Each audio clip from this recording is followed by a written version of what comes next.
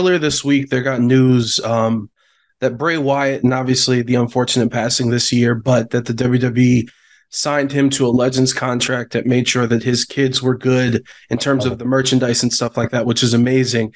And obviously, you're not the full person in charge of everything going on with Eddie and his children, but to the best of your knowledge, are Eddie's kids on a similar deal with some of the merch and stuff that WWE sells, or do you know? No, and I just got that question today. Somebody said on X, formerly Twitter, talking about that, and to re-clarify, not that the WWE is not paying the merchandise on Eddie. They obviously have to. They obviously are. Yeah.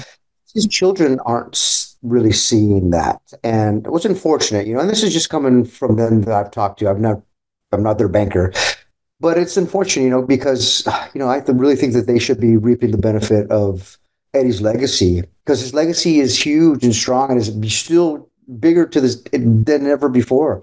And I really wish that they were the beneficiaries of that, But kudos to WWE for doing that for Bray Wyatt and Bray Wyatt's family. That shows what kind of company they are.